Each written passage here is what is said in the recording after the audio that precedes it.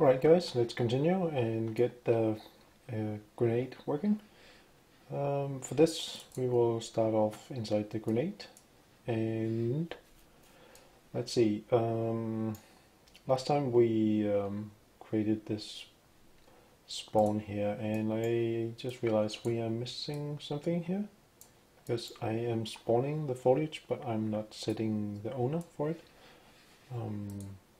So let me actually do something in order to avoid having too many arrows. So my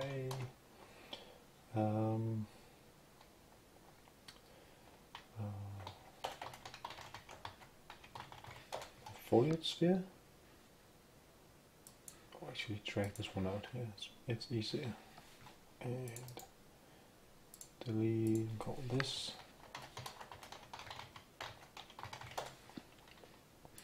Okay.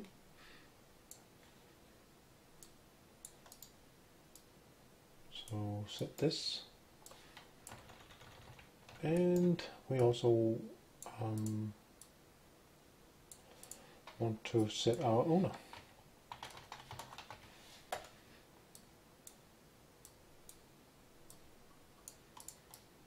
Okay, and we want to set it to ourselves, like that.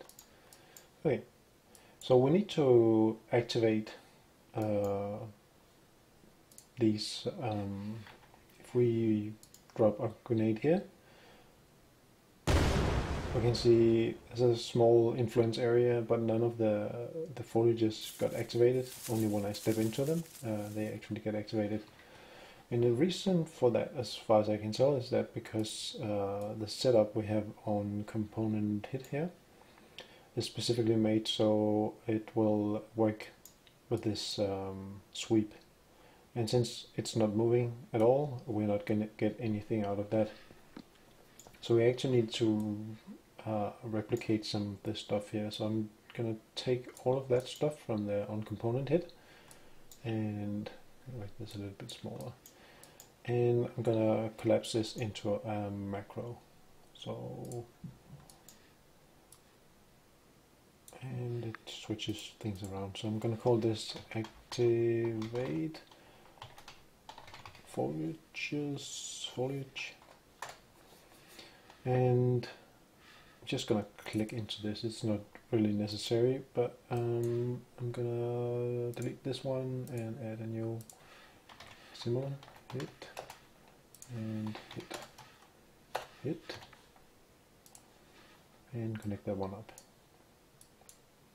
Okay, so once we drop our grenade, we want to activate it.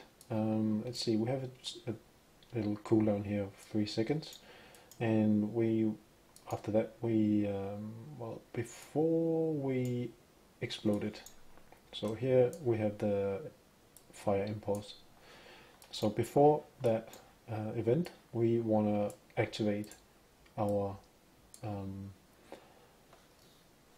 foliages. So we need a new custom event for this. So let's add one here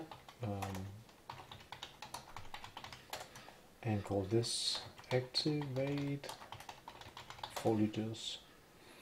And we're gonna use a multi-sphere trace by channel, but since it's not inside an event tag, it's gonna be okay. Sphere trace by channel. So actually we are reintroducing something we already made, sort of. Get location. It's going to be this start here, and plus a little offset of some sort, just 10 up. And let's give it a radius of 200 for now. We're going to change this in a moment.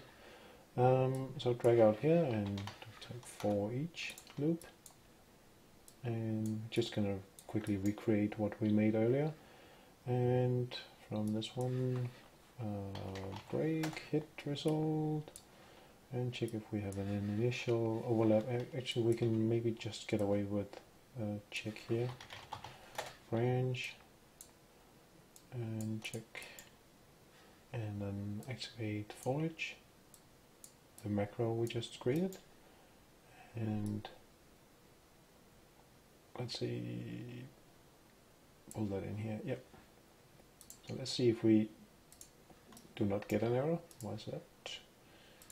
That pin must have something compile. What? Why? Oh, okay. Where is it? Where is it? Here. Okay. So if I dump something here, let's see if we get them activated. We didn't. Okay. Well, that's probably. Let's check something. Now the trace is happening on visibility, and I changed the collision settings earlier on, so we need to revisit them. So since the static foliages are not responding to visibility overlap, we want to change that. So I didn't think of that when I made that video. Let's see if we get anything. No? Oh, maybe I forgot to call it. Did I? Let's see, I forgot to call it. Great.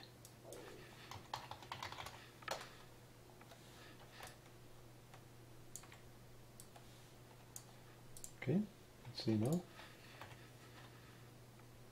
Right, okay. So we have a pretty big explosion right now, and that's something we should also take a look at. So I want to add a little something. Actually, let's do that afterwards, because we have a radial force, and right now nothing is happening. It's not like the foliages are moving. And you see, I think I made a different, another little bug in my collision setup when I was doing it. So on my dynamic foliage, we need to set this to physics body, because otherwise they are not going to respond to anything, except they still don't respond to anything. And that's actually because also in the collision settings, when I check, I think it's dynamic foliage, I set it to physics only, no query. So since an explosion is technically not a physics event, we need to set that also. So now we get that response from the foliage. So we're getting there. Okay, so a few things I think we need to add to this solution is going to be something I will cover in the next video. For now, I'm gonna take a break, and I will add a little bit extra to this. So thank you for watching, and see you in the next. Bye bye.